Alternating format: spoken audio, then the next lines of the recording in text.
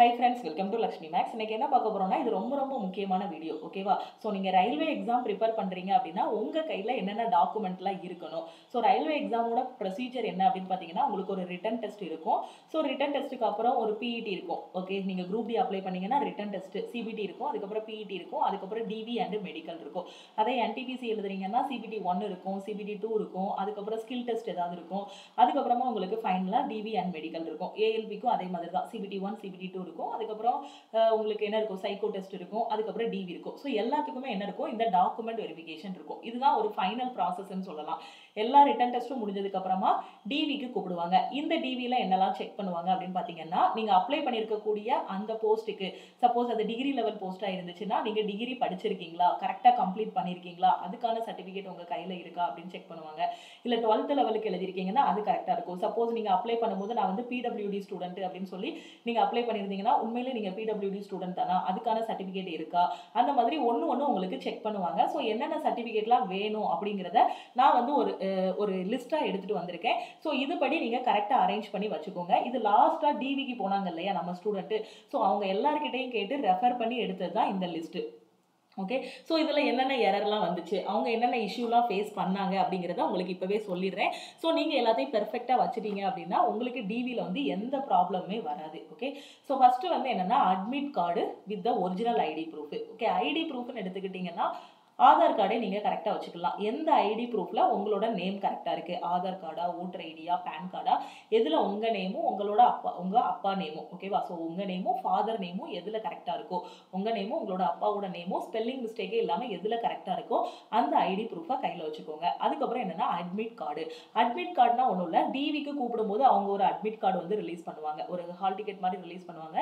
இல்ல ஆல்ரெடி வச்சிருக்கக்கூடிய அட்மிட் கார்டை அப்படி வச்சிருங்க. ஓகேவா? சோ ஏன்னா பேங்கிங்ல பாத்தீங்க அப்படின்னா எக்ஸாம் முடிச்சு இப்போ ப்ரிலிம்ஸ் இருக்கு அப்படின்னா அந்த ஒரு ஹால் டிக்கெட் வரும் இல்லையா, அது வீட்டுக்கு கொடுத்து விட்டுருவாங்க. திருப்பி மெயின்ஸ் எழுதும் போது அந்த ஹால் டிக்கெட்டை பத்திரமா வச்சு நம்ம கொண்டு போகணும். ஸோ அட்மிட் கார்டு வந்து உங்களுக்கு வரும், அந்த அட்மிட் கார்டு வச்சிருக்கணும் கையில. அதுக்கப்புறம் உங்களுக்கு ID ப்ரூஃப் இருக்கணும். ஆதார் கார்டுல உங்க நேம் கரெக்டா இருந்தா ஆதார் கார்டு வச்சுக்கோங்க, இல்ல வேற ஏதாவது ஒரு கவர்மெண்டோட ID ப்ரூஃப் வச்சுக்கோங்க. அடுத்து பெர்த் சர்டிபிகேட் வேணுமான்னு கேட்டீங்கன்னா பெர்த் சர்டிபிகேட் வேண்டாம், ஆனா உங்களோட டேட் ஆஃப் பர்த் கரெக்டா இருக்கிற மாதிரி ஒரு சர்டிபிகேட் வேணும். ஸோ அதுக்கு எது அப்படின்னு பாத்தீங்கன்னா உங்களோட 12th மார்க் ஷீட் இல்ல 10th மார்க் ஷீட் ஏதாவது இருந்துச்சுன்னா அதுல உங்களோட டேட் ஆஃப் பர்த் கரெக்டா இருக்கும். ஓகேவா? சோ அதுல கரெக்டா இருந்துச்சு, கரெக்டா தான் இருக்கும். ஏன்னா இப்போ மார்க் ஷீட்ல எந்த டேட் ஆஃப் பர்த்ல யாருக்குமே மிஸ்டேக் இருக்காது. சோ இதுக்கு பெர்த் சர்டிபிகேட் வேணும்னு அவசியம் இல்ல, எல்லார்கிட்டயுமே பெர்த் சர்டிபிகேட்டும் இருக்கும். சோ அது இருந்தாலும் பிரச்சனை இல்ல, பெர்த் சர்டிபிகேட் இல்லனாலுமே பிரச்சனை இல்ல. ஓகேவா? சோ அதுக்கு டேட்டை செக் பண்றதுக்கு உங்களோட டேட் ஆஃப் பர்த் செக் பண்றதுக்கு வந்து பாத்தீங்கன்னா 10th mark sheet, 12th mark sheet, நீங்க டிகிரி முடிச்சிருந்தீங்க அப்படின்னா அந்த டிகிரியோட மார்க் ஷீட். ஓகே, சோ உங்க கையில எது இருக்கணும்னா 10th மார்க் ஷீட் இருக்கணும், 12th மார்க் ஷீட் இருக்கணும், டிகிரி முடிச்சிருந்தீங்கன்னா அதுக்கான மார்க் ஷீட். இல்ல மேம் நான் வந்து இப்போ ரயில்வேல CCA பண்ணிருக்கேன், அதாவது ரயில்வேல அப்ரண்டிஸ்ஷிப் பண்ணிருக்கேன், நான் CCA கேண்டிடேட் அப்படின்னு சொல்றீங்கன்னா உங்ககிட்ட என்ன இருக்கணும்னா 10th குள்ள மார்க் ஷீட் இருக்கணும், நீங்க 10th முடிச்சிருக்கணும். அது போக ரயில்வேல அப்ரண்டிஸ்ஷிப் பண்ணிருப்பீங்க இல்லையா, சோ அதுக்கான ஒரு இது இருக்கணும். இப்போ சப்போஸ் NTPC ல நீங்க 12th வரை தான் படிச்சிருக்கீங்க, 12th லெவல் ஜாபுக்கு எலிஜிபிள்னா நீங்க என்ன முடிச்சிருக்கீங்களோ, நீங்க 12ஆம் கிளாஸ் வரை முடிச்சிருக்கீங்க, அந்த ஜாபோட எலிஜிபிலிட்டி வந்து 12ஆம் கிளாஸ் தான் அப்படின்னா உங்க கையில 10ஆம் கிளாஸோட மார்க் ஷீட்டும் 12ஆம் கிளாஸோட மார்க் ஷீட்டும் TCயும் இருந்தா போதும். ஓகே, ட்ரான்ஸ்ஃபர் அந்த முடிச்சோனே கொடுப்பாங்க இல்லையா, காலேஜ் முடிச்சா அது கிராஜுவேஷன் சர்டிஃபிகேட் கொடுப்பாங்க, 12th முடிச்சா அதுக்கான TC ட்ரான்ஸ்ஃபர் சர்டிஃபிகேட் கொடுப்பாங்க. ஓகேவா? சோ அந்த இது கையில இருந்தா போதும். இல்ல நீங்க எலிஜிபிள் ஆயிருக்கிறது வந்து 12th level, sorry graduate level, degree லெவலுக்கு எலிஜிபிளா இருக்கீங்க. ஓகேவா? சோ டிகிரி லெவல் போஸ்டே இது பண்ணிருக்கீங்க, உங்களோட படிப்பு வந்து டிகிரி முடிச்சிருக்கீங்க அப்படின்னா இந்த 3 சர்டிஃபிகேட்டும் இந்த 3 மார்க் ஷீட்டும் உங்க கையில இருக்கணும். நீங்க வெறும் 12th தான் படிச்சிருக்கீங்கன்னா 12th வரைக்கும் இருக்கக்கூடிய மார்க் ஷீட் போதுமானது, 12th வரைக்கும் இருக்கக்கூடிய மார்க் ஷீட்டும் சர்டிஃபிகேட்டும் போதுமானது. நான் சொல்றது தெளிவா புரியுதா? நீங்க எந்த போஸ்டிங்னாலும் செலக்ட் ஆயிக்கோங்க, அந்த போஸ்டிங்க்குன்னு ஒரு குவாலிஃபிகேஷன் இருக்கும் இல்லையா, 12ஆம் கிளாஸ் தான் இந்த போஸ்ட்டுக்கான குவாலிஃபிகேஷன். நீங்க சொல்லியிருக்கீங்க அப்ளை பண்ணும்போது நான் 12ஆம் கிளாஸ் முடிச்சிருக்கேன் அப்படின்னா அந்த 12ஆம் கிளாஸ்க்கான மார்க் ஷீட்டும் உங்க கையில இருக்கணும், அதுக்கான TCயும் இருக்கணும். இல்ல நீங்க கிராஜுவேட்டா இருக்கீங்க, நீங்க டிகிரி படிச்சிருக்கீங்க, ஆனா என்னது 12th லெவல் போஸ்ட் தான் எலிஜிபிள்னா இந்த மார்க் ஷீட்டும் இந்த சர்டிஃபிகேட்டும் உங்க கையில இருந்தாலும் தப்பு கிடையாது. ஓகேவா? சோ இந்த மார்க் ஷீட் எல்லாமே கையில இருக்கணும். அடுத்து காஸ்ட் சர்டிஃபிகேட். காஸ்ட் சர்டிஃபிகேட்னு பாத்தீங்கன்னா இப்போ நாம வந்து ஜாதி சான்றிதழ் அப்படின்னு ஸ்கூல் படிக்கும் போதெல்லாம் கொடுத்திருப்பாங்க. இப்போ நீங்க சென்ட்ரல் கவர்மெண்ட் எக்ஸாம் எழுத போறீங்க, சோ அதுக்கு காஸ்ட் சர்டிஃபிகேட்னு தனியா கிடையாது. நம்ம காஸ்ட் அதுக்குள்ள இருக்கக்கூடிய சப் காஸ்ட் எல்லாம் போட்டு கொடுப்பாங்க, அது கிடையாது. இது எப்படின்னா நீ மொத்தமா SC னா அவங்க எல்லாரும் ஒரு இதுக்குள்ள வருவாங்க, மொத்தமா நிறைய காஸ்ட் இருப்பாங்க, அவங்க எல்லாரும் SC கேட்டகரிக்குள்ள வருவாங்க. அதே மாதிரி பிசில நிறைய கேட்டகரி இருப்பாங்க, அவங்க எல்லாம் ஓபிசிக்குள்ள வருவாங்க. ஸோ இவங்க எல்லாருமே ஓபிசி, இவங்க எல்லாருமே எஸ்சி கேண்டிடேட், இவங்க எல்லாரும் எஸ்டி கேண்டிடேட்னு தனித்தனியா பிரிப்பாங்க இல்லையா? ஸோ அதை தான் சொல்றேன். இப்போ ஓபிசிக்குள்ளேயே பார்த்தீங்கன்னா கிரீமி லேயர், நான் கிரீமி லேயர்னு இருக்கும். ஸோ அந்த சர்டிஃபிகேட், அந்த ஓபிசி சர்டிஃபிகேட் நீங்க கரெக்டாக வாங்கிக்கணும். எஸ்சி எஸ்டி சர்டிஃபிகேட்டும் கரெக்டாக நீங்க எந்த கேட்டகரியில் வருவீங்களோ அந்த சர்டிஃபிகேட்டை நீங்க வந்து கரெக்டாக வாங்கி வச்சுக்கணும். ஓகேவா? ஸோ ஜென்ரல்ல வரீங்க அப்படின்னா நீங்க எந்த சர்டிஃபிகேட்டும் வாங்க வேண்டிய அவசியம் இல்லை. SC student, ST student, OBC student, நீங்க 3 பேரும் உங்களோட இது என்னவோ அந்த சர்டிஃபிகேட்டை கரெக்டாக வாங்கி வச்சுக்கணும். ஓகேவா? சோ அடுத்து பாத்தீங்கன்னா மைனாரிட்டி கம்யூனிட்டி டிக்ளரேஷன் சொல்லியிருக்காங்க. அடுத்து வந்து இன்கம் சர்டிஃபிகேட். சோ இது ரொம்ப முக்கியம் கிடையாது. சில இடங்கள்ல அதாவது இந்த ஃபீஸ் எக்ஸம்ஷன் இருக்கும் இல்லையா, இடபிள்யூஎஸ் ஸ்டூடெண்ட்டுக்கு, ஸோ எக்கனாமிக்கலி வீக்கர் செக்ஷன், அவங்களுக்கு வந்து சில இடத்துல ஃபீஸ் எல்லாம் கம்மியாக பே பண்ணி அந்த மாதிரி பண்ணியிருப்பாங்க. ஸோ அதுக்கு வேணா இன்கம் சர்டிஃபிகேட் இதாக இருக்கும். ஸோ அவங்க வந்து இன்கம் சர்டிஃபிகேட் வச்சுக்கலாம். பெரும்பாலும் எல்லார் கையிலையுமே இப்போ இன்கம் சர்டிஃபிகேட் இருக்கும். அடுத்து PWD candidate. So PWD candidate எடுத்துக்கிட்டீங்க அப்படின்னா நீங்க பிடபிள்யூடி தானா அப்படிங்கிறதுக்கு ஒரு ப்ரூஃப் இருக்கும். அதுலேயே நிறைய வருவாங்க. ஸோ விஷுவலி இம்பேர்ட் இருப்பாங்க, ஸோ ஹியரிங் இம்பேர்ட் இருப்பாங்க. இந்த மாதிரி என்ன இதுவோ அது அந்த அனெக்ஷர்லேயே கொடுத்துருப்பாங்க. நீங்க என்ன இதில் வருவீங்களோ அந்த இது அந்த அனெக்ஷர்ல என்ன மாதிரி சர்டிஃபிகேட் வாங்கணும்னு சொல்லியிருப்பாங்க. ஸோ இந்த சர்டிஃபிகேட், இந்த மெடிக்கல் சர்டிஃபிகேட் மட்டும் யாருக்குன்னா பிடபிள்யூடி ஸ்டூடெண்ட் வந்து வச்சிருக்கணும். ஓகேவா? நீங்க எக்ஸ் சர்வீஸ்மேன் சொல்லியிருப்பீங்க. ஸோ மற்ற ஸ்டூடெண்ட்ஸுக்கும் பிடபிள்யூடி எக்ஸ் சர்வீஸ்மேனுக்கும் வித்தியாசம் இருக்கு. ஏன்னா மற்ற ஸ்டூடெண்ட்ஸ்க்கெல்லாம் கட் ஆஃப் கம்மியா இருக்கும், கட் ஆஃப் வந்து அதிகமா இருக்கும் பிடபிள்யூடியை கம்பேர் பண்ணும்போது. அப்போ நீங்க இதை வந்து ப்ரூஃப் சப்மிட் பண்ணணும். நான் பிடபிள்யூடி ஸ்டூடெண்ட்னா பிடபிள்யூடி ஸ்டூடெண்ட் அப்படிங்கிறதுக்கான ப்ரூஃபை நீங்க சப்மிட் பண்ணணும். நான் எக்ஸ் சர்வீஸ்மேன் அப்படின்னா நீங்க எக்ஸ் சர்வீஸ்மேன்ங்கிறதுக்கான அந்த ப்ரூஃபை வந்து அதுக்கான சர்டிஃபிகேட் வந்து நீங்க வந்து சப்மிட் பண்ணணும். ஓகேவா?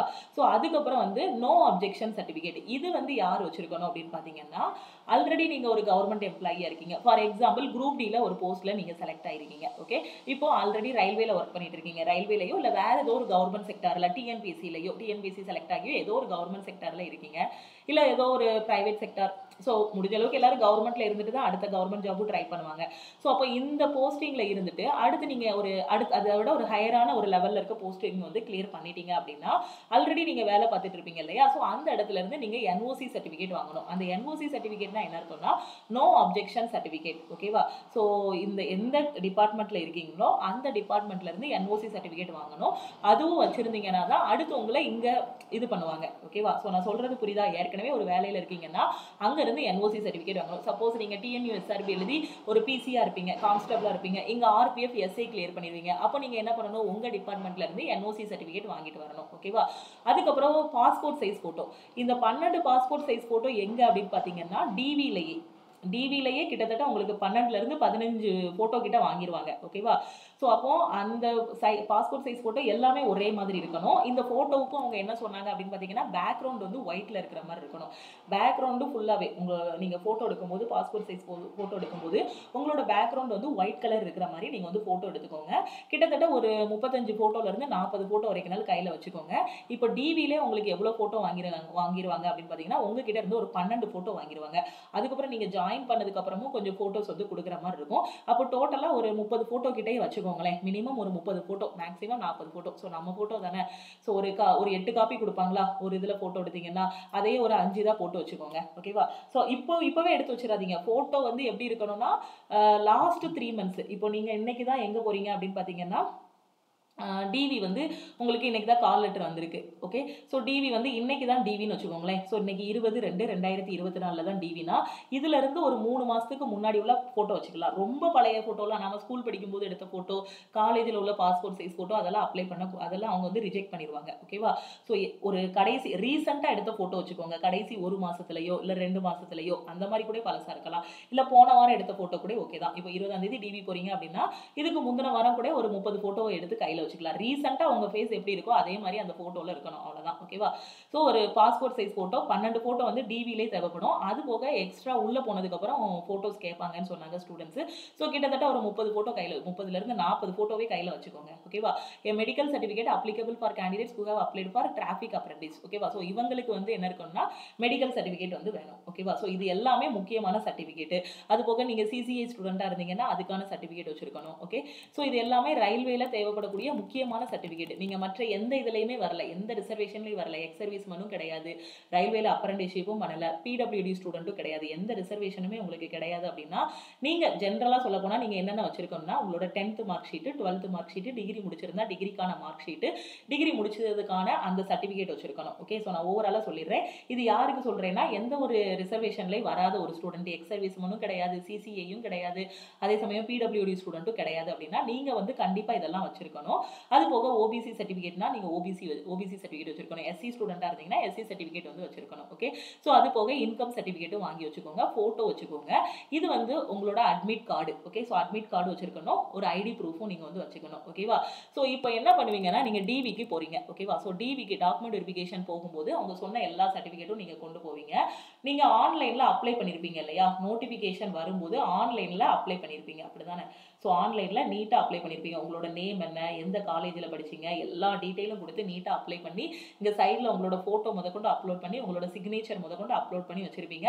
அதை ப்ரிவியூ எடுத்து ஒரு பிரிண்ட் அவுட்டும் வச்சிருப்பீங்க, நீங்க கையில வச்சிருப்பீங்க. அப்ளை பண்ணி முடிக்கும் போது எப்பவுமே பாத்தீங்கன்னா எந்த எக்ஸாம் அப்ளை பண்ணீங்கனாலுமே அதை ஒரு பிடிஎஃபா சேவ் பண்ணி வச்சுக்கோங்க. பிடிஎஃபா சேவ் பண்ணி வைக்கிறத விட இன்னும் ரொம்ப நல்லது என்னன்னா ஒரு பிரிண்ட் அவுட்டா போட்டு நீட்டா வச்சுக்கிட்டீங்கன்னா டாக்குமெண்ட் வெரிஃபிகேஷன் போகும்போது நமக்கு யூஸ்ஃபுல்லா இருக்கும். ஓகே, ஸோ அதை வந்து ஒரு பிடிஎஃபானாலும் சேவ் பண்ணி வச்சிருப்பீங்க இல்லையா. இதே மாதிரி என்ன பண்ணுவாங்கன்னா இப்போ ஃபார் எக்ஸாம்பிள் நீங்க ஒரு ஸ்டூடெண்ட் என்டிபிசியில் சிபிடி 1 கிளியர் பண்ணிட்டீங்க, சிபிடி 2 கிளியர் பண்ணிட்டீங்க, டைப்பிங் டெஸ்ட்டும் டைப் டெஸ்ட்டும் கிளியர் பண்ணிட்டீங்க, ஸ்கில் டெஸ்ட் கிளியர் பண்ணிட்டீங்க, சைக்கோ டெஸ்ட் எல்லாமே கிளியர் பண்ணி எல்லா லெவலுமே செலக்ட் ஆயிட்டீங்க, ஃபைனலா டிவில போய் இருக்கீங்க. ஓகேவா? ஸோ இப்போ என்ன பண்ணியிருப்பாங்கன்னா நீங்க டிவிக்கு போறீங்க அப்படின்னா இப்போ நீங்க டிவி போகும்போது இப்போ உங்க நேம் வந்து இப்போ என்னோட நேம் லக்ஷ்மின்னு வச்சுக்கோங்க. ஓகேவா? ஸோ நான் தான் டிவிக்கு போறேன். நான் டிவிக்கு போறேன்னா நான் அப்ளை பண்ணியிருப்பேன் இல்லையா, நோட்டிபிகேஷன் வரும்போது நான் அப்ளை பண்ண அந்த இதை அப்படியே அவங்க பிரிண்ட் அவுட் எடுத்து வச்சிருப்பாங்க. நான் அப்ளை பண்ணும்போது என்னென்ன டீடைல்ஸ் எல்லாம் கொடுத்தேனோ அதை நீட்டா பிரிண்ட் அவுட் எடுத்து வச்சிருப்பாங்க அந்த டிவிக்கு உள்ள இடத்துல. நான் என் நேம் வந்து முத்துலட்சுமி. ஓகேவா? ஸோ நான் முத்துலட்சுமின்னு கொடுத்துருந்தேன் அப்படின்னா கரெக்டாக ஸ்பெல்லிங் மிஸ்டேக் இல்லாமல் கொடுக்கணும். ஓகேவா? ஸோ இந்த மாதிரி நான் கொடுத்துருப்பேன். ஓகே, ஸோ இதே மாதிரி தான் என்னோட 10th மார்க் ஷீட்டில் இருக்கான்னு பார்ப்பாங்க. இப்போ என்னோட நேம் வந்து முத்துலட்சுமி எஸ். ஓகே, ஸோ எங்கள் அப்பா பேர் Shanmuga Sundaram. So S. Okay, so நான் பின்னாடியும் இனிஷியல் இருக்கும், சம்டைம்ஸ் சில இடத்துல என்னோட நேம்ல முன்னாடியும் இனிஷியல் இருக்கும். ஸோ இது சில பேருக்கு டவுட் வரும். அப்ளை பண்ணும்போது பார்த்தீங்கன்னா பின்னாடி இனிஷியல் போட்டிருக்கேன் மேம், ஆனால் சர்டிஃபிகேட்ல முன்னாடி இனிஷியல் வருது அப்படின்னு சொல்லுவீங்க. ஸோ இது வந்து ஒரு பெரிய பிரச்சனையா அவங்க கன்சிடர் பண்ண மாட்டாங்க. இந்த இனிஷியல் முன்னாடி இருக்குது பின்னாடி இருக்கிறது வந்து ஒரு பெரிய பிரச்சனையா கன்சிடர் பண்ண மாட்டாங்க. சப்போஸ் நான் வந்து அப்ளை பண்ணும்போது அவசரத்தில் நான் டைப் பண்ணும்போது என்னோட நேம்ல MUTHU LAKSMIன்னு கொடுத்துட்டேன், ஹைச் போடலை, ஆனால் என்னோட சர்டிஃபிகேட்ல ஹைச் இருக்கு, ஆனா என்னோட நேம் வந்து முத்துலக்ஷ்மின்னு இருக்கு. ஓகேவா? ஆனா என்னோட சர்டிஃபிகேட்ல கரெக்டா இந்த மாதிரி இருக்கு, நான் அப்ளை பண்ணும்போது இந்த மிஸ்டேக் விட்டுட்டேன். ஓகே, ஸோ இந்த மாதிரி ஏதாவது ஒரு தப்பு பண்ணியிருந்தீங்க அப்படின்னா அப்ளை பண்ணும்போது ஏதாவது ஒரு தப்போ இல்லை சர்டிஃபிகேட்ல நேம்ல ஏதாவது ஒரு சின்ன எழுத்து பிழையோ ஏதாவது ஒன்று மாறி இருக்கு, உங்க நேம்ல ஒரு மிஸ்டேக் இருக்கு, இல்லை உங்க அப்பா நேம்ல ஏதாவது ஒரு மிஸ்டேக் இருக்குன்னா அதை பத்தி நீங்க பயப்பட வேண்டாம். அதை வச்சு உங்களை ரிஜெக்ட் பண்ண மாட்டாங்க.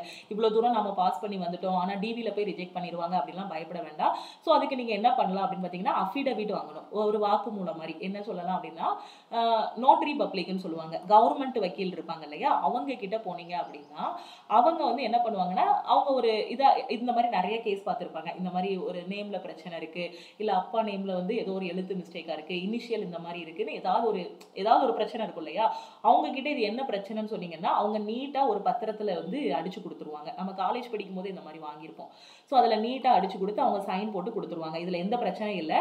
இந்த MUTHU LAKSHMIங்கிற அந்த பொண்ணும் MUTHU LAKSMI இந்த நேமும் ஒரே ஆள் தான் அப்படின்னு அவங்க வந்து சொல்லுவாங்க. இவங்க ரெண்டு பேருமே ஒரே ஆள் தான், வேற வேற ஆள் கிடையாதுன்னு சொல்லி அந்த நோட்டரி பப்ளிக் அந்த வக்கீல் இருக்காரு இல்லையா அவர் சைன் பண்ணி உங்களுக்கு சீல் அடிச்சு கொடுத்துருவாரு. ஓகே, ஸோ இந்த மாதிரி என்னென்ன மிஸ்டேக் இருக்கு இது எல்லாமே ஒரு அஃபிடவிட்டா நீங்க வாங்கி வச்சுக்கிட்டீங்கன்னா டிவி போகும்போது யூஸ்ஃபுல்லா இருக்கும். எல்லாமே பெர்ஃபெக்டா இருக்கு, எந்த மிஸ்டேக்கும் இல்லைன்னா அஃபிடவிட் வாங்க வேண்டாம். ஆனா நமக்கு ஒரு சின்ன சின்ன கேர்லெஸ் மிஸ்டேக் இருக்கும் இல்லையா, நம்மளோட சர்டிஃபிகேட்லயும் தப்பு இருக்கலாம், அப்ளை பண்ணும்போது ஏதாவது ஒரு மிஸ்டேக் விட்டுருக்கலாம், அந்த மாதிரி ஏதாவது ஒரு மிஸ்டேக் விட்டுருக்கோம் அப்படின்னா இந்த மாதிரி ஒரு அஃபிடவிட் வாங்கிக்கலாம். இதை வச்சு உங்களை எலிமினேட் பண்ண வேண்டாம். அப்போ இன்னொரு டவுட் வரும், மேம் நான் ஒரே டைம்ல 2 தடவை தப்பு பண்ணிட்டேன், அதாவது என்னன்னா என்னோட நேம்லயும் தப்பு இருக்கு, எங்க அப்பா நேம்லயும் ஒரு ஸ்பெல்லிங் மிஸ்டேக் வந்துருச்சு மேடம் அப்படின்ட்டு சொல்லுவீங்க. ஏன்னா சில இடத்துல சில பேர் சாமிக்கு SAMI சாமின்னு போட்டிருப்பாங்க, சில பேர் SAMY இந்த மாதிரி சாமின்னு எழுதுவாங்க. அப்ப இந்த மாதிரி பிரச்சனை இருக்கு அப்படின்னீங்கன்னா அதுக்கு ஒரு அஃபிடவிட் வாங்க உங்க பேர்ல ஒரு, ஏன்னா எல்லா தப்பையுமே மொத்தமா ஒரே அஃபிடவிட்டா வாங்கக்கூடாது. ஓகேவா? தனித்தனி தனித்தனி அஃபிடவிட் வாங்கணும். ஓகே, இந்த அஃபிடவிட் வாங்குறதுக்கு அந்த வக்கீலுக்கு ஒரு 200 300 ரூபாய் அந்த மாதிரி வரைக்கும் செலவாகும்னு வச்சுக்கோங்களேன். ஸோ அந்த மாதிரி வாங்குவாங்க. இப்போ உங்க அப்பா நேம்லயே ஏதோ ஒரு சின்ன மிஸ்டேக் இருக்கு அப்படின்னா அதுக்கும் அதே வக்கீல் கிட்ட இந்த மாதிரி அஃபிடவிட் வாங்கணும். இவங்களோட அப்பா வந்து இந்த நேமு, ஸோ இந்த நேம்ல இருக்கவங்களுக்கு, அதாவது இந்த SAMI சாமி, SAMY சாமி, ஸோ இவங்க 2 பேரும் ஒரே பர்சன் தான், இவங்களோட அப்பா தான் இவரு அப்படின்ட்டு அவர் எழுதி கொடுத்துருவாரு, எழுதி சைன் பண்ணி கொடுத்துருவாரு. இதுக்கும் அஃபிடவிட் வச்சுக்கலாம். நம்ம ஏதாவது ஒரு மிஸ்டேக் பண்ணியிருக்கோம் அப்படின்னா டிவிக்கு போறதுக்கு முன்னாடி நமக்கு தெரியும். அப்போ அந்த மிஸ்டேக்கை அங்க போய் நம்ம பேசி சமாளிச்சுக்கலாம் அப்படின்னு சொல்லக்கூடாது. எல்லாமே வந்து எழுத்தா இருந்தாதான் எல்லாரும் நம்புவாங்க. ஓகேவா, வாய் வார்த்தைகளா சொன்னா நம்ப மாட்டாங்க. அப்போ நம்ம என்ன பண்ணிக்கணும், என்னென்ன மிஸ்டேக்லாம் விட்டுருக்கோமோ அதுக்கு வந்து ஒரு அஃபிடவிட் வாங்கி வச்சுக்கணும். எத்தனை மிஸ்டேக் இருக்கோ அத்தனை அஃபிடவிட் வாங்கி வச்சுக்கோங்க. ஒன்று, கிட்டத்தட்ட அவ்வளோ மிஸ்டேக்ஸ் நம்ம விட மாட்டோம். தனித்தனி அஃபிடவிட்டா வாங்கி வச்சுக்கிட்டீங்க அப்படின்னா அவங்க கேட்கும் போது நீங்க கொடுத்துக்கலாம். இந்த மாதிரி அப்ளை பண்ணும்போது இந்த நேம் கொடுத்துருக்கீங்க, இதுல நேம் இப்படி இருக்கு அப்படின்னு சொல்லுவாங்க. அப்போ நம்ம தைரியமா என்ன பண்ணணும்னா, இல்ல சார் அந்த மாதிரி ஒரு மிஸ்டேக் வந்துருச்சு, இதுதான் இதுக்கான அஃபிடவிட் நான் வச்சிருக்கேன்னு கொடுத்துட்டீங்கன்னா அவங்க அக்செப்ட் பண்ணிக்கிடுவாங்க. ஓகே, ஸோ இது ஒரு இது. ஓகேவா, ஸோ இது வந்து தனியாகவே நீங்கள் வந்து வாங்கிக்கலாம் இந்த அஃபிடவிட் வந்து எல்லாமே. அதே மாதிரி OBC சர்டிஃபிகேட்டு, SC/ST சர்டிஃபிகேட்லாம் எங்கே வாங்கலாம் அப்படின்னு பார்த்தீங்கன்னா, இ-சேவை மையம் எல்லார் ஊர்லேயுமே இ-சேவை மையம்னு தனியாக இருக்கும், அங்கே போய் நீங்கள் வாங்கிக்கலாம். இல்லை நேரடியாக தாலுகா ஆஃபீஸில் போய் எழுதி கொடுத்தனாலும் வாங்கிக்கலாம். 2 பக்கம் வாங்குறதுமே செல்லுபடி ஆகும். ஓகேவா, இ-சேவை மையத்தில் வாங்கினா செல்லுபடி ஆகாது, தாலுகா ஆஃபீஸில் வாங்கினா தான் செல்லும், அந்த மாதிரிலாம் சில பேர் சொல்லுவாங்க. அப்படிலாம் கிடையாது, எங்கனாலும் வாங்கிக்கோங்க. நீங்கள் தாலுகா ஆஃபீஸ் போகிறது உங்களுக்கு ஈஸினா அங்கே போய் வாங்கிக்கோங்க. இ-சேவை மையம்னா கொஞ்சம் டிலே ஆகும், தாலுகா ஆஃபீஸ் போனீங்கன்னா கொஞ்சம் சீக்கிரமா தந்துருவாங்க. ஓகே, சோ இந்த OBC சர்டிஃபிகேட், SC/ST சர்டிஃபிகேட்லாம் ரொம்ப ஈஸி. தாலுகா ஆஃபீஸ் போனீங்கன்னா எப்படி வாங்கணும்ங்கிறதுக்கு சொல்றதுக்கே அங்க ஒரு ஆள் இருப்பாங்க.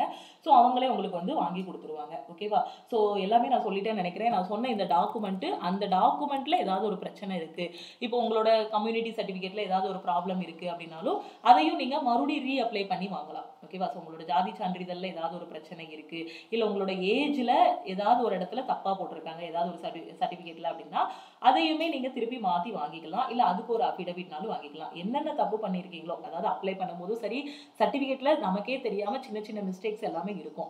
அந்த இதுக்கு நீங்க அஃபிடவிட் வச்சுட்டீங்க அப்படின்னா டாக்குமெண்ட் வெரிஃபிகேஷன் போகும்போது நீங்க பயப்பட வேண்டாம். ஏன்னா நிறைய ஸ்டூடெண்ட் மெசேஜ் பண்ணும்போது சொல்லுவாங்க, அப்ளை பண்ணும்போது பார்த்தீங்கன்னா இனிஷியலை பின்னாடி போட்டேன் மேம், ஆனால் சர்டிஃபிகேட்ல இனிஷியல் முன்னாடி இருக்கு. ஸோ இனிஷியல் முன்னாடி இருக்கிறது பின்னாடி இருக்கிறத பெரிய பிரச்சனையா சொல்ல மாட்டாங்க. அப்படியேனாலுமே அதுக்கு அஃபிடவிட் வாங்கணும்னு அவசியம் இல்லை. ஸோ அதை பத்தி நீங்க ஒரி பண்ண வேண்டாம். ஓகேவா, ஸோ இது ரொம்ப நாளா ஒரு ஸ்டூடெண்ட் வந்து கேட்டுட்டே இருந்தாங்க, டிவி போறதுக்கு என்னென்ன டாக்குமெண்ட்லாம் வேணும் மேம், இப்பவே நான் எடுத்து வச்சுக்கிடுவேன் அப்படின்ட்டு. ஸோ நான் திருப்பியும் சொல்றேன், அட்மிட் கார்டு எப்படி உங்க கையில நீங்க ஒரு பிரிண்ட் அவுட் எடுத்து வச்சிருக்கீங்களோ, நீங்க அப்ளை பண்ணும்போது ஒரு இது எப்படி பிரிண்ட் அவுட் எடுத்து வச்சிருக்கீங்களோ அதே மாதிரி உங்களோடத நீட்டா பிரிண்ட் அவுட் எடுத்து அந்த டிவி வெரிஃபை பண்ணுவாங்க இல்லையா, அந்த அவர் வந்து வச்சிருப்பாரு. ஓகேவா, ஸோ அவங்க வச்சிருப்பாங்க, அந்த டீம் வந்து வச்சிருப்பாங்க. வச்சுட்டு நீங்க அந்த அப்ளிகேஷன்ல என்டர் பண்ண எல்லாம் கரெக்டா அப்படிங்கிறத ஒவ்வொரு சர்டிஃபிகேட்டா வாங்கி வாங்கி பார்ப்பாங்க. நான் 10th முடிச்சிருக்கேன்னு சொன்னீங்கன்னா அந்த 10th முடிச்சது கரெக்டா, எந்த இயர் பாஸ்ட் அவுட்னு கொடுத்தீங்களோ அது எல்லாம் கரெக்டா அந்த மார்க் ஷீட்ல இருக்கான்னு செக் பண்ணுவாங்க. 12th முடிச்சிருக்கேன்னு சொல்லியிருப்பீங்களா அந்த அப்ளிகேஷன் ஃபார்ம்ல, அப்போ 12th முடிச்சிருக்காங்களா, அப்போ எவ்வளோ, 12th இவ்வளோ மார்க் எல்லாமே மென்ஷன் பண்ணியிருப்பீங்க இல்லையா, எல்லாத்தையுமே அவங்க வந்து நீட்டாக செக் பண்ணிடுவாங்க. நீங்க ஓபிசின்னு சொல்லியிருந்தீங்கன்னா ஓபிசி செக் பண்ணுவாங்க. அது போக எக்ஸ்ட்ரா பார்த்தீங்க அப்படின்னா சில பேர் வந்து என்ன பண்ணியிருப்பாங்கன்னா ஹஸ்பண்டை விட்டு பிரிஞ்சு தனியாக இருப்பாங்க. ஸோ ஜுடிஷியலி செப்பரேட்டட் டிவோர்ஸ் வாங்கிட்டு அந்த மாதிரி இருப்பாங்க இல்லையா, ஸோ அதுக்கான சர்டிஃபிகேட்டும் நீங்கள் ப்ரொடியூஸ் பண்ணணும். இல்லை அப்படி பார்த்தீங்கன்னா சில பேர் சிங்கிள் பேரண்டாக இருப்பாங்க, அதாவது பார்த்தீங்கன்னா விடோவாக இருப்பாங்க இல்லையா, ஸோ அந்த மாதிரி இருக்கிறவங்க அவங்க ஹஸ்பண்டோட டெத் சர்டிஃபிகேட்டோ அந்த மாதிரி இதையும் வந்து நீங்கள் வந்து ப்ரொடியூஸ் பண்ணணும். ஓகே, அந்த மாதிரி சர்டிஃபிகேட்டும் நீங்கள் வந்து கையில் வச்சுக்கணும். ஓகே, ஸோ அந்த மாதிரி டெத் சர்டிஃபிகேட் இருக்குது, அந்த சர்டிஃபிகேட்டும் வச்சுருக்கணும். நீங்க என்ன சொல்லியிருக்கீங்களோ பிடபிள்யூடின்னு சொன்னீங்கன்னா அதுக்கான ப்ரூஃப் உங்க கையில இருக்கணும். நீங்க எக்ஸ் சர்வீஸ்மேன் சொன்னீங்கன்னா அதுக்கான ப்ரூஃப் உங்களுக்கு உங்க கையில இருக்கணும். ஓகேவா, ஸோ இது எல்லாமே எக்ஸ்ட்ரா மற்ற கேண்டிடேட்ஸ் போக மீதி இருக்கு உங்களுக்கு. ஏன்னா உங்களுக்கு ஏஜ் ரிலாக்ஸேஷன் எல்லாமே கொடுத்துருப்பாங்க இல்லையா, ஸோ நீங்க சொல்லியிருக்கீங்கன்னா நீங்க சொன்னதுக்கு கரெக்டா, நான் 10th முடிச்சிருக்கேன்னு சொன்னா அதுக்கான சர்டிஃபிகேட் கரெக்டா இருக்கணும், 12th முடிச்சிருக்கேன்னு சொன்னீங்கன்னா அதுக்கான சர்டிஃபிகேட் எல்லாமே கரெக்டா இருக்கணும். வேற மற்றபடி டிவியில வேற எதை வச்சு எலிமினேட் பண்ண மாட்டாங்க. எதை வச்சு எலிமினேட் பண்ணுவாங்கன்னா, நாம வந்து 12th முடிச்சுட்டு நான் டிகிரி முடிச்சேன் அப்படின்னு சொல்லிட்டு டிகிரி சர்டிஃபிகேட்டே இல்லாமல் நம்ம பாஸ் பண்ணோம் அப்படின்னா தான் ரிஜெக்ட் பண்ணுவாங்க. ஓகேவா, ஸோ நம்ம அப்ளை பண்ணும்போது நம்ம படிச்சிருக்கிறது என்னவோ அதை தெளிவாக கொடுத்துட்டு, நம்மளோட ஏஜ் அவங்க 35 தான் மேக்ஸிமம் ஏஜ் அப்படின்னாலும் நம்ம 35 ஏஜ்னா அதை வந்து கரெக்டாக கொடுக்கணும். ஏஜ் பார் ஆகலை அப்படின்ட்டு, இல்லை அதோட மினிமம் வயசு வந்து 18 அப்படின்னா எனக்கு 17 வயசு இருக்கும்போது நான் வந்து அப்ளை பண்ணேன், ஆனால் எனக்கு எக்ஸாம் எழுதும்போது 18 வந்துடும், அந்த மாதிரி கதெல்லாம் சொல்லக்கூடாது. அவங்க என்ன அந்த நோட்டிஃபிகேஷன் வரும்போது எப்படி பெர்ஃபெக்டாக ஏஜ் சொல்லியிருக்காங்களோ அந்த ஏஜ் இருக்கணும். 18 தான் மினிமம், மேக்ஸிமம் 35 அப்படின்னு ஒவ்வொரு கேட்டகரிக்கும் ஒவ்வொரு வயசு சொல்லியிருப்பாங்க. நான் ஒரு எக்ஸாம்பிளுக்கு சொல்கிறேன், அப்படி சொல்லியிருக்காங்கன்னா அந்த மாதிரி தான் நீங்கள் அப்ளை பண்ணியிருக்கணும். நீட்டாக நீங்கள் அப்ளை பண்ணும்போது கரெக்டாக டீட்டெயில்ஸ் எல்லாம் கரெக்டாக இருக்கணும். அதுக்கான ப்ரூஃப் டாக்குமெண்ட்ஸ் எல்லாமே கரெக்டாக, இப்போ நான் சொன்னது எல்லாமே கரெக்டாக வச்சுருந்தீங்க அப்படின்னா டிவியை பற்றி நீங்கள் பயப்பட வேண்டாம், எல்லாமே நீட்டாக முடிஞ்சிடும். ஓகே, ஸோ இது உங்களுக்கு டிவி போகிறதுக்கு ஒரு அட்மிட் கார்டு வரும். அப்படி இல்லை அப்படின்னா நீங்கள் கையிலேயே இருக்கும் CBT2 அப்போவுமே ஒரு அட்மிட் கார்டு, கண்டிப்பாக டிவி போகும்போது ஒரு அட்மிட் கார்டு வரும். ஓகேவா? ஸோ அந்த அட்மிட் கார்டு, அதுக்கு ஒரு original ID proof, birth certificate தேவையில்லை, ஆனால் உங்கள் டேட் ஆஃப் பர்த்துக்கு ஒரு சர்டிஃபிகேட் இருக்கணும். ஓகேவா? இதை தப்பாக புரிஞ்சுக்கிடக்கூடாது பர்த் சர்டிஃபிகேட்டுன்னு. அந்த date of birth 10th mark sheet 12th mark ஷீட்டில் கரெக்டாக இருக்கும். அதுக்கப்புறம் நீங்கள் SC ST OBC ஸ்டூடெண்ட்டாக இருந்தீங்கன்னா அதுக்கான சர்டிஃபிகேட் வந்து இருக்கும். ஓகேவா? ஸோ அதை இது பண்ணிக்கணும். எல்லாமே நீங்கள் ஒரிஜினலும் வச்சுக்கணும், எல்லாத்துலேயும் ஜெராக்ஸும் எடுத்து வச்சுக்கணும். ஓகேவா? ஸோ இன்கம் சர்டிஃபிகேட்டும் வச்சுக்கணும். ஓகே, நான் சொன்ன எல்லா சர்டிஃபிகேட்டையுமே கரெக்டாக வச்சுக்கோங்க. PWD ஸ்டூடெண்ட்டாக இருந்தீங்கன்னா அதுக்கான சர்டிஃபிகேட், CCA ஸ்டூடெண்ட்டாக இருந்தீங்கன்னா அதுக்கானது, எக்ஸ் சர்வீஸ்மேனாக இருந்தீங்கன்னா அதுக்கான சர்டிஃபிகேட் எல்லாமே நீங்கள் கரெக்டாக வச்சுக்கணும். ஓகே, அதுக்கப்புறம் இன்னொன்று முக்கியமானது சொல்ல மறந்துட்டேன். OBC ஸ்டூடெண்ட்டுக்கு செல்ஃப் டிக்ளரேஷன் ஒன்று சொல்லியிருப்பாங்க. ஓகேவா? OBC ஸ்டூடெண்ட்டுக்கு பார்த்தீங்க அப்படின்னா செல்ஃப் டிக்ளரேஷன் ஒன்றுன்னு நோட்டிஃபிகேஷன் வரும்போதே சொல்லியிருப்பாங்க. அனெக்ஷர் 2A இருக்கும்னு நினைக்கிறேன். ஸோ அது வேறு யாருக்கிட்டையுமே நீங்கள் கையெழுத்த வேண்டாம். செல்ஃப் டிக்ளரேஷன் ஒரு பேஜ் இருக்கும், ஒரு ஃபார்ம் இருக்கும். நீங்கள் அனெக்ஷர் 2A பார்த்தீங்கன்னா நோட்டிஃபிகேஷனில் நீங்கள் பார்த்தீங்கன்னா அனெக்ஷர் 2Aல செல்ஃப் டிக்ளரேஷன் ஒன்று OBCக்கு இருக்கும். ஸோ அதை வந்து ஒரு பிரிண்ட் அவுட் எடுத்து அதில் உங்களோட சைனை வந்து நீங்கள் போட்டு கொடுக்கணும். அதையும் அட்டாச் பண்ணிக்கணும். யாருன்னா OBC. ஓகே, நான் சொன்னதெல்லாம் போக OBC student self declaration form வந்து ஒன்று சப்மிட் பண்ணணும். அது செல்ஃப் டிக்ளரேஷன் நீங்கள் கையால் எதுவுமே எழுத வேண்டாம். நம்ம நோட்டிஃபிகேஷன்லேயே அனெக்ஷர் 2Aல பார்த்தீங்க அப்படின்னா அந்த செல்ஃப் டிக்ளரேஷன் ஃபார்ம் இருக்கும். அதை பிரிண்ட் அவுட் எடுத்து அதை சைன் பண்ணி அது கூட அட்டாச் பண்ணி வச்சுக்கோங்க. ஓகேவா? ஸோ அதே மாதிரி ஃபோட்டோ நான் சொல்லிட்டேன். ரீசெண்டாக ஒரு 2 மாதத்துக்கு முன்னாடி எடுத்த ஃபோட்டோவோ இல்லை ஒரு 2 வாரத்துக்கு முன்னாடி எடுத்த ஃபோட்டோவோ இப்போ நம்மளோட ஃபேஸ் எப்படி இருக்கோ அதே மாதிரி அந்த ஃபோட்டோவில் இருக்கிற மாதிரி வச்சுக்கோங்க. ஓகேவா? ஸோ இவ்வளோதான். இப்போவே ஃபோட்டோஸ் எடுத்து வைக்காதீங்க. ஏன்னா நமக்கு ஜூனில் தான் NTPCயோட நோட்டிஃபிகேஷன் வரப்போகுது, அக்டோபரில் தான் நோட்டிஃபிகேஷன் வரப்போகுது. அதனால் ஃபோட்டோஸ் எல்லாம் இப்போவே தேவையில்லை. ஃபோட்டோஸ் வந்து நம்ம எக்ஸாம் அப்ளை பண்ணும்போது ஒரு ஃபோட்டோ கொடுத்துருப்போம் இல்லையா? ஸோ அந்த டைமில் கூட நம்ம வந்து ஃபோட்டோஸ் எடுத்து வச்சுக்கலாம். ஒருவேளை நமக்கு டிவி எல்லாமே கொஞ்சம் டிலே பண்ணிட்டாங்கன்னா கூட ரீசெண்டாக ஃபோட்டோ எடுத்துக்கலாம். அதாவது எக்ஸாம் எழுதி இப்போது பார்த்தீங்கன்னா இப்போ NTPC வந்து ஜூனில் வருதுன்னு வச்சுக்கோங்களேன். எக்ஸாம் எப்போ இருக்க வாய்ப்பு இருக்குன்னா செப்டம்பர் அக்டோபரில் இருக்கதா வாய்ப்பு இருக்குது. ஸோ நான் ஒரு மேக்ஸிமமாக தான் சொல்கிறேன், ஒரு குத்துமதிப்பாக ஒரு இது இந்த மந்தில் இருக்கும். ஏன்னா அப்ளை பண்ணுறதுக்கு 2 மாதம் டைம் கொடுப்பாங்க. அப்போது செப்டம்பர் அக்டோபரில் இருக்குது அப்படின்னா அடுத்து CBT1 CBT2 எல்லாம் முடிஞ்சு கிட்டத்தட்ட ஒரு 6-7 மாதம் ஆகிரும். ஓகே, அந்த பழைய ஃபோட்டோவே தூக்கிட்டு போகக்கூடாது. அந்த 7 மாதம் முடிஞ்சதுக்கு அப்புறம் டிவி கூட்டுவாங்க இல்லையா? அப்போ அந்த 2 வாரத்துக்கு முன்னாடி ஒரு ஃபோட்டோ எடுத்திருப்பீங்க இல்லையா? அந்த ஃபோட்டோவை கொண்டு போகணும். ஓகே, இல்லை அப்ளிகேஷன் ஃபார்மில் அவங்க எப்போவுமே ஃப்ரெஷ்ஷாக இருக்கக்கூடிய ஃபோட்டோ தான் கேட்பாங்க. லாஸ்ட்டாக பார்த்தீங்கன்னா கோவிட்னால 2 வருஷம் கழிச்சு தான் எல்லாரும் இது பண்ணாங்க. ஆனால் அப்ளை பண்ணும்போது இருந்த ஃபேஸ் வேறு, அந்த 2 வருஷம் முடிஞ்ச பிறகு தான் எக்ஸாமே நடந்துச்சு. அப்பவும் நம்ம ஃபேஸ் மாறி இருக்கும் இல்லையா? ஒவ்வொரு டைம்லேயும் நம்ம ஃபேஸ் மாறும். அதனால் ரீசன்ட் அதிலே மென்ஷன் பண்ணியிருப்பாங்க, ரீசெண்டாக எடுத்தால் பாஸ்போர்ட் சைஸ் ஃபோட்டோ வேணும் அப்படின்ட்டு. ஓகே, ஸோ இது இவ்வளோதான் டாக்குமெண்ட் வெரிஃபிகேஷனுக்கு தேவைப்படும். ஸோ கரெக்டாக எல்லாத்தையும் வச்சுக்கோங்க. நீங்கள் என்ன படிச்சிருக்கீங்களோ அதை மட்டும் கரெக்டாக வந்து கொண்டு போங்க. ஓகேவா? அதை மட்டும் கரெக்டாக என்ட்ரு பண்ணிங்கன்னா டிவியில் வந்து எந்த ஒரு இதுவுமே ரிஜெக்ஷனுமே இருக்காது. நம்ம டிவியை பற்றி பயப்பட வேண்டாம். நம்ம எல்லா டாக்குமெண்ட்டும் கரெக்டாக வச்சுருக்கோம், நம்ம நேம் எல்லாம் கரெக்டாக இருக்குது, நம்மளோட குவாலிஃபிகேஷன் கரெக்டாக கொடுத்துருக்கோம் அப்படின்னா அதை பற்றி நீங்கள் பயப்பட வேண்டாம். நான் மேலே சொன்னது தான் இங்கே கொஞ்சம் டீட்டெயிலாக சொல்லியிருக்கேன். ஹை ஸ்கூல் சர்டிஃபிகேட் அப்படின்னா ஒரு 10th 12th முடிச்ச சர்டிஃபிகேட், அது வந்து டேட் ஆஃப் பர்த்தோட ப்ரூஃபுக்காக, அது எல்லாருக்கிட்டையும் இருக்கணும். அதுக்கப்புறம் பார்த்தீங்கன்னா 10th 12th mark sheet, higher secondary இல்லை காலேஜ் முடிச்சிருந்தீங்கன்னா அதோட மார்க் ஷீட்டு சர்டிஃபிகேட் இருக்கணும். அது எல்லாருக்கிட்டையும் இருக்கணும். NCVT சர்டிஃபிகேட்டு, SCVT சர்டிஃபிகேட்டு, இது வந்து எல்லா கேண்டிடேட்டுக்கிட்டையும் இருக்கணும். ஓகேவா? ஸோ அது யாருன்னா இவங்க இருப்பீங்க இல்லையா? இது வந்து குரூப் டிக்கு அப்ளை பண்ணக்கூடியவங்க. ஓகேவா? ஸோ அடுத்து வந்து SC ST சர்டிஃபிகேட் யார்கிட்ட இருக்கணும்னா SC ST ஸ்டூடெண்ட் கிட்ட இருக்கணும். அதுக்கப்புறம் OBC சர்டிஃபிகேட்டு, OBC நான் creamy layer certificate OBC student கிட்ட இருக்கணும். ஓகே, OBC நான் கிரீமி லேயர் டிக்ளரேஷன் இருக்கு இல்லையா? இதுதான் நான் அனெக்ஷர் 2Aல இருக்குன்னு சொன்னேன். OBC ஸ்டூடெண்ட் பார்த்தீங்கன்னா OBC சர்டிஃபிகேட் வச்சிருக்கணும். அனெக்ஷர் 2Aல நம்ம நோட்டிஃபிகேஷன் வரும்போது அனெக்ஷர் 2Aன்னு ஒன்று இருக்கும். அதுக்கு கீழே ஒரு செல்ஃப் டிக்ளரேஷன் ஒன்று இருக்கும். அதுதான் அந்த டிக்ளரேஷன் சொல்லியிருக்கேன். அதை பிரிண்ட் அவுட் எடுத்து அதை ஒரு சைன் பண்ணி வச்சுக்கோங்க. ஓகேவா? இது OBC ஸ்டூடெண்ட் வச்சிருக்கணும். அதுக்கப்புறம் இன்கம் சர்டிஃபிகேட் யார்கிட்ட இருக்கணும்னா EWS ஸ்டூடெண்ட் கிட்ட இன்கம் சர்டிஃபிகேட் இருக்கணும். எல்லாருக்கிட்டையுமே இன்கம் சர்டிஃபிகேட் இருக்கும். அதுக்கப்புறம் ஆதார் கார்டு எல்லாருமே வச்சிருக்கணும். அதுக்கப்புறம் அதோட ஜெராக்ஸ் காப்பி, ஃபோட்டோ காப்பி வச்சிருக்கணும். ஓகே, ஆதார் கார்டோடது. ஓகே, அதுக்கப்புறம் மெடிக்கல் சர்டிஃபிகேட் இது யார்கிட்ட இருக்குன்னா பிடபிள்யூடி ஸ்டூடெண்ட் கிட்ட இருக்கணும். நான் ஓவராலா சொல்றேன், இது வரைக்கும் சொன்னது எல்லாத்தையும் ஓவராலா சொல்றேன். பிடபிள்யூடி ஸ்டூடெண்ட் நீங்க என்ன டைப் ஆஃப் இதோ அந்த இதை வந்து வச்சுக்கணும். ஸோ விஷுவலி இம்பேர்டா, ஹியரிங் இம்பேர்டா, எந்த இதுவோ அந்த இதை வந்து அந்த இதிலே சொல்லியிருப்பாங்க அனெக்சர்லே, அதுக்கு தகுந்த மாதிரி நீங்க வந்து வச்சுக்கணும். அதுக்கப்புறம் நோ அப்ஜெக்ஷன் சர்டிஃபிகேட். இது யாருக்குன்னு நான் சொல்லிட்டேன். ஏற்கனவே ஒரு வேலையில இருக்கீங்க, ஏற்கனவே ஒரு கவர்மெண்ட் எம்ப்ளாயியா இருக்கீங்கன்னா அங்கிருந்து ஒரு நோ அப்ஜெக்ஷன் சர்டிஃபிகேட் வந்து வச்சிருக்கணும். ஸோ யாருக்குன்னா சர்விங் எம்ப்ளாயீஸ். நீங்கள் ஃப்ரெஷராக எக்ஸாமுக்கு ப்ரிப்பேர் பண்ணுறீங்கன்னா இதெல்லாம் உங்களுக்கு தேவையில்லை. ஓகேவா? ஸோ இவ்வளோதான் certificates. Okay, so ex service மேனா இருந்தீங்க அப்படின்னா ஸோ உங்களுக்கும் அந்த சர்டிஃபிகேட் வந்து வேணும். ஓகே, அந்த டிஸ்சார்ஜ் சர்டிஃபிகேட் எல்லாமே உங்களுக்கு இருக்கணும். ஓகே, ஸோ ஓவராலாகவும் சொல்லிட்டேன். ஸோ எல்லாமே டீட்டெயிலாக சொல்லிட்டேன். இது போக ஏதாவது ஒரு டவுட் இருக்குது அப்படின்னா நீங்கள் மறக்காமல் வாட்ஸ்அப் பண்ணலாம். 904333799345. ஓகேவா? ஸோ வேறு ஏதாவது டவுட் இருக்குது, எக்ஸாம் பற்றி டவுட் இருக்குன்னா இந்த நம்பருக்கு நீங்கள் வாட்ஸ்அப் பண்ணியோ கால் பண்ணியோ கேட்டுக்கலாம். ஸோ முடிஞ்ச அளவுக்கு வாட்ஸ்அப் பண்ணுங்கள். ஓகேவா? ஸோ அதே மாதிரி பார்த்தீங்கன்னா ரயில்வேலேருந்து இந்த வருஷத்தில் ஜூனில் என்டிபிசி வரும்னு சொல்லியிருக்காங்க. அக்டோபரில் வந்து பார்த்தீங்க அப்படின்னா குரூப் டிக்கான நோட்டிஃபிகேஷன் ரிலீஸ் பண்ணுவோம்னு சொல்லியிருக்காங்க. ஓகே, மொத்தமே பார்த்தீங்கன்னா இந்த என்டிபிசிக்கு 6 மாதம் தான் டைம் இருக்குது. இந்த 6 மாதத்துக்குள்ளே 6 மாதம் மேக்ஸிமமாக போனால் ஒரு 8 மாதம் தான் டைம் இருக்குது. அதுக்குள்ளே நீங்கள் ஒரு எக்ஸாமுக்கு ரெடியாக முடியும்னா கண்டிப்பாக ரெடியாக முடியும். ஓகேவா? ஆனால் இப்போவே உங்களோட ப்ரிப்பரேஷன் ஸ்டார்ட் பண்ணால் மட்டும்தான் உங்களால் ரெடியாக முடியும். நீங்கள் அப்கமிங்கில் வரக்கூடிய கவர்மெண்ட் எக்ஸாம்ஸை ஃபஸ்ட் அட்டெம்ப்ட்லேயே கிளியர் பண்ணணும் அப்படின்னு நினச்சிங்கன்னா ப்ளே ஸ்டோரில் போய் நம்மளோட லக்ஷ்மி மேக்ஸ் ஆப்பை வந்து டவுன்லோட் பண்ணிக்கோங்க. டவுன்லோட் பண்ணிவிட்டு உங்களோட மொபைல் நம்பர் என்ட்ரு பண்ணி லாகின் பண்ணிக்கோங்க. ஓகேவா? ஸோ லாகின் பண்ணதுக்கப்புறமா நம்ம ஆப்லேருந்து ஒரு வெல்கம் மெசேஜ் வரும். அதில் I want to join all in one கோர்ஸ்னு ஒரு மெசேஜ் அனுப்புனீங்கன்னா போதும். ஸோ டீம்லேருந்து உங்களை காண்டாக்ட் பண்ணிவிட்டு உங்களை கோர்ஸில் வந்து ஜாயின் பண்ண வைப்பாங்க. ஓகேவா? ஸோ உங்களுக்கு கோர்ஸில் ஜாயின் பண்ணுறதுக்கான டீட்டெயில்ஸ் எல்லாமே சொல்லுவாங்க. ஆல் இன் ஒன் கோர்ஸுங்கிறது பார்த்தீங்கன்னா வெறுமனே ரயில்வே மட்டும் கிடையாது. நீங்கள் ரயில்வே, எஸ்எஸ்சி, பேங்க்கு, டிஎன்பிஎஸ்சி எந்த எக்ஸாம் படித்தாலும் சரி ஃபஸ்ட் அட்டெம்ப்டில் கிளியர் பண்ணுறதுக்கு அந்த ஒரு கோர்ஸே போதுமானது. அதில் recorded classes plus daily live classes எல்லாமே அதில் வந்து கொடுத்துட்ருக்கோம். ஓகேவா? ஸோ அதை மட்டும் ஃபாலோ பண்ணிங்கன்னா ஈஸியாக எக்ஸாம் வந்து கிளியர் பண்ணிடலாம். ஓகேவா? ஸோ எப்படி ஜாயின் பண்ணணும்னா ஆப்பை டவுன்லோட் பண்ணணும். டவுன்லோட் பண்ணிவிட்டு அந்த இதில் வரக்கூடியதுக்கு ஒரு மெசேஜ் மட்டும் அனுப்புனா போதுமானது.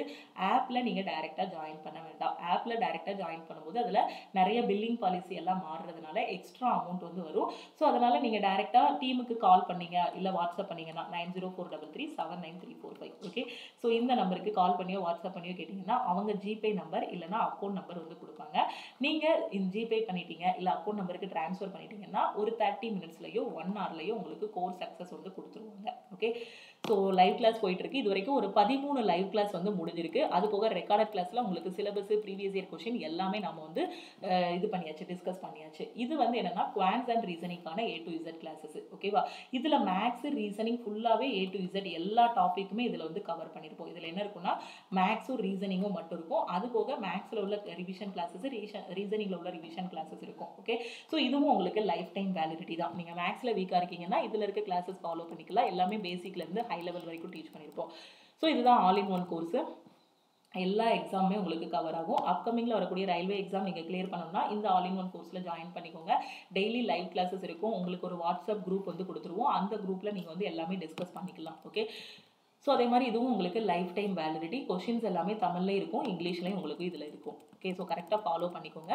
நீங்கள் இதில் ஜாயின் பண்ணதுக்கப்புறம் பார்த்தீங்கன்னா கண்டென்ட்டில் போய் பார்க்கணும். ஓகே, ஸோ கண்டென்ட்டில் போய் பார்த்தீங்க அப்படின்னா ஃபஸ்ட்டு வந்து ஹவு டு யூஸ் திஸ் ஆப்னு ஒரு வீடியோ இருக்கும். ஸோ இதை நீங்கள் வந்து ப்ளே பண்ணி பார்க்கணும். அப்போ தான் உள்ளே இருக்கக்கூடிய கிளாஸஸ் வந்து எப்படி அட்டென்ட் பண்ண முடியும் அப்படிங்கிறதுக்கான டீட்டெயில் வந்து தெரியும். நீங்கள் லைவ் கிளாஸ் இருக்கு இல்லையா? ஸோ லைவ் கிளாஸ் எங்கே பார்க்கலாம்னா இது பக்கத்தில் இருக்கக்கூடிய டேப்பில் லைவ் கிளாஸஸ்ன்னு இருக்கும்.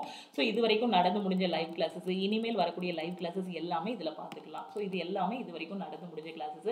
லைவ் வந்து கிட்டத்தட்ட ஒரு நாளைக்கு 1.5 மணி நேரம் கரெக்டாக போகும். ஸோ கண்டிப்பாக உங்களால் ரயில்வே எக்ஸாம் வந்து கிளியர் பண்ண முடியும். 200% உங்களால் ரயில்வே எக்ஸாமாக இருக்கட்டும், எஸ்எஸ்சி எக்ஸாமாக இருக்கட்டும், இதில் இருக்க கிளாஸஸ் மட்டும் ஃபாலோ பண்ணிங்கன்னா ஈஸியாக கிளியர் பண்ண முடியும்.